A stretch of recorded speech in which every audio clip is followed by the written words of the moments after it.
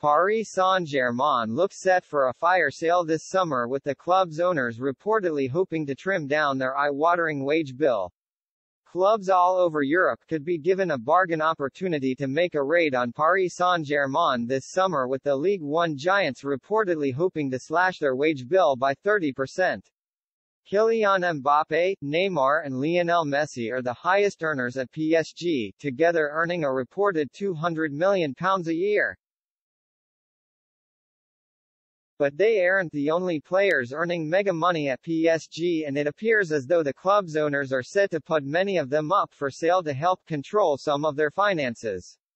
According to The Times, Qatar Sports Investments have informed PSG officials that the wage bill must be slashed this summer due to a UEFA financial fair play settlement.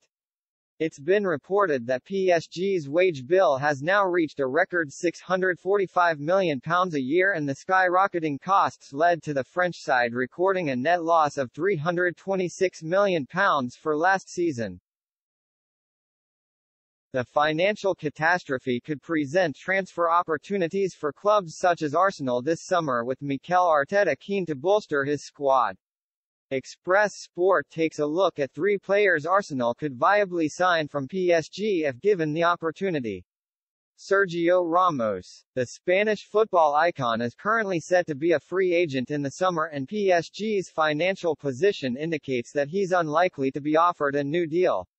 At 36 years of age, Ramos is no longer the player he once was, with his pace slowing down as well as fitness issues creeping in. Arsenal have stuck to their strict transfer plan in targeting young players to build around in the transfer market, but they're lacking in the experience department. Jorginho was signed late in the January window, and his influence has already been felt at the Emirates. Even as a bit-part player on a short-term deal, Ramos' presence would provide the perfect example for Arsenal's young crop of defenders to follow.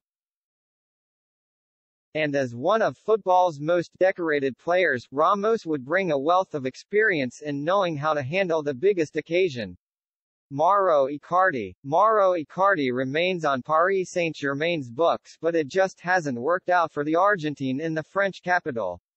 Originally seen as the final piece to PSG's attacking unit alongside Neymar and Mbappé, Icardi struggled to live up to expectations.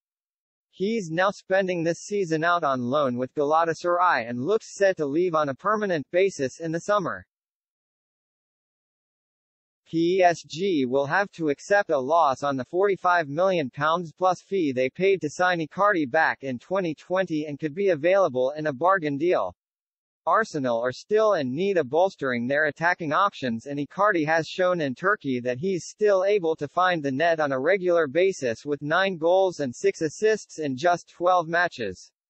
Renato Sanches. Premier League fans will remember Renato Sanches' ill-fated spell with Swansea back in 2017, but the midfielder has revived his career in League One.